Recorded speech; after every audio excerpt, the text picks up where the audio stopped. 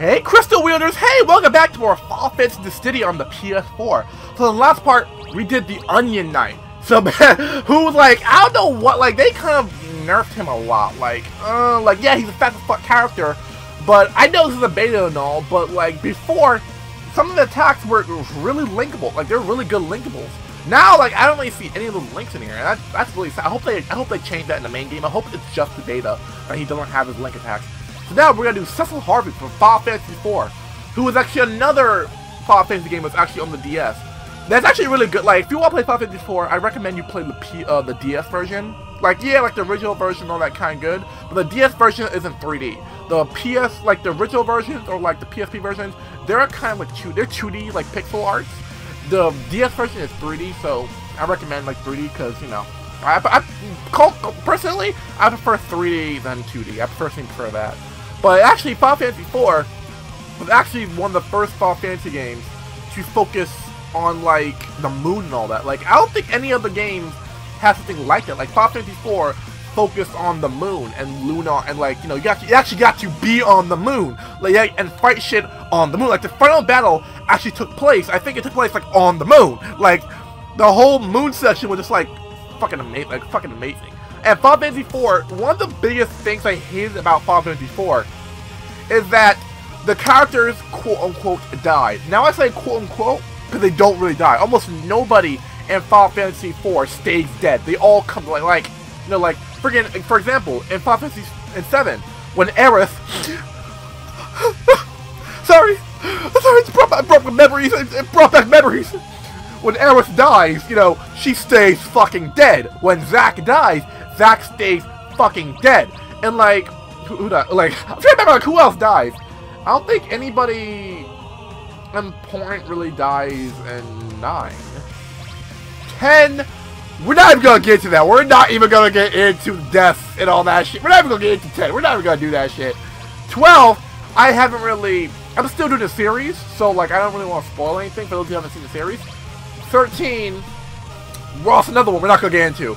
But I think Shadow dies in 6, and someone else, I forgot who else died. Someone else died in 5, but they stay dead.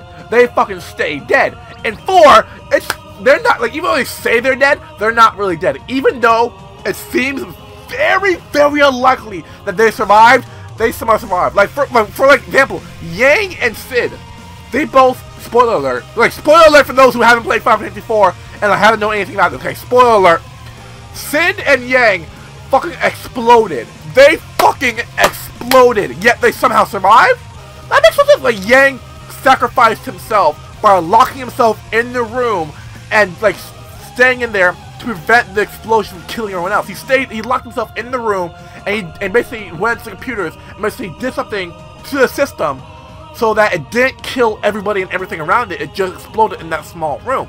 He did that. Yeah, he basically did that. Apparently he survived. Apparently fairies came at the last minute and rescued him before he died. And it's like, wait, what? And Sid, no, they were being chased by the Red Barons. They were being head-on chased by Golbez. And basically, Sid jumped off the airship, basically as they're coming up from hell. Basically, it wasn't like hell, but it was hell. Technically, it was hell. We're gonna call it hell.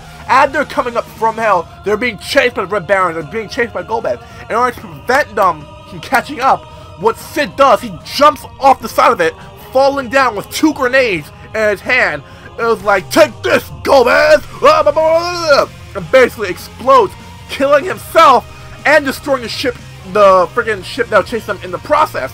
But apparently, nope, Sid's not fucking dead. He turned out he survived at some point, even though holding 2 grenades. Holding 2 grenades in his hand until they both, I repeat, they both exploded. We saw them both explode. Nope, apparently survived. Or what about the twins? The 2 twins who sacrificed their lives to save the entire party. As the walls were closing in, the 2 twins realized the only way to prevent the walls from closing and killing everyone is to prevent, like, a forbidden spell.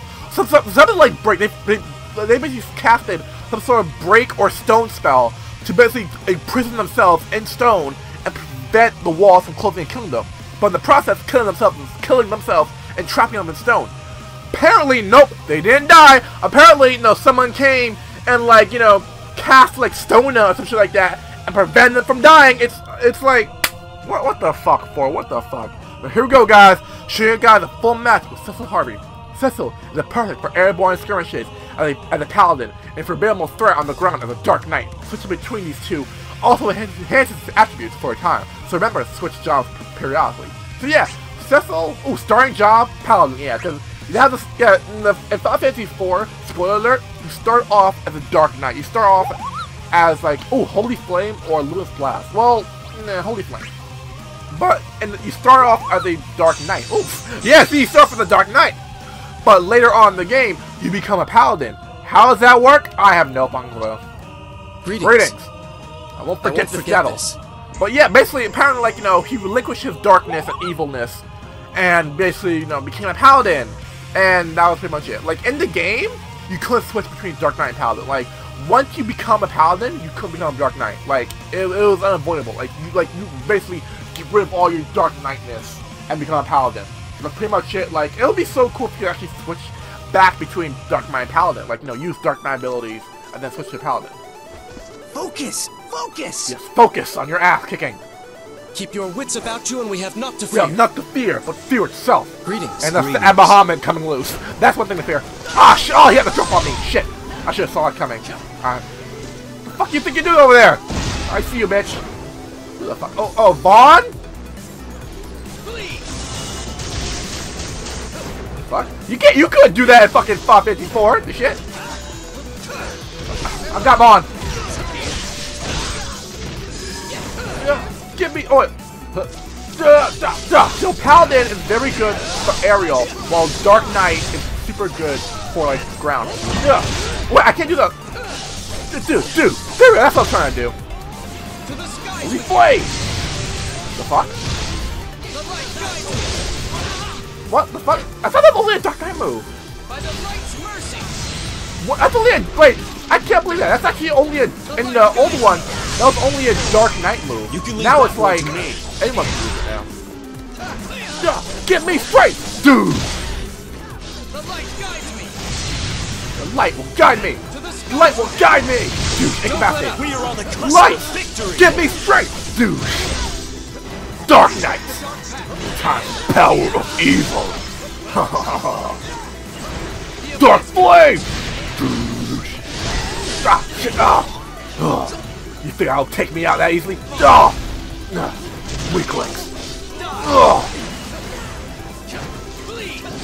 That's a shit move.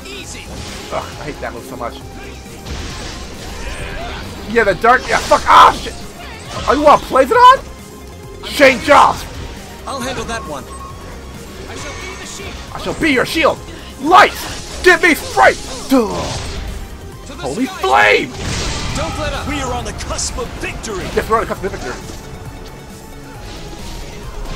I'm trying to do like something cool. Waiting your word. Waiting your word. Light. Fuck. I'm trying to let light give me strength. Light. Give me strength. Bam. Holy Flame. Light. Give me strength. Dude. Change jobs. You can leave that one to me. I said change jobs! Dark Knight! Dark Flame! I'll handle that one. You can leave that one to me.